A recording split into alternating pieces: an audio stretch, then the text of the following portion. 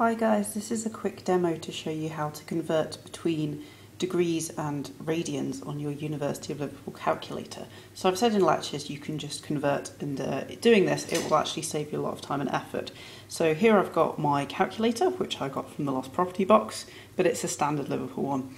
So what you need to do, in the example we used an angle of 45 degrees and we showed how we can calculate it the other way. So first of all, check your calculator is in degrees, and that's what it is there. It's a little bit hard to see, I'm sorry. And then you're going to type 45 degrees, and the way we convert is you press the second function key and then this button here, and that cycles through degrees to radians. So we press it, we can see that 45 in radians is actually 0.785. You can tell I got my calculation from the Lost Property. Please make sure your calculator works. It will make your life a lot easier. And if you keep pressing second function and that cycle button, it will take you first to a gradient, which we're not interested in.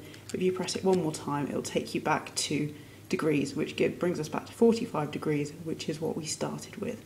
So that's how you do it.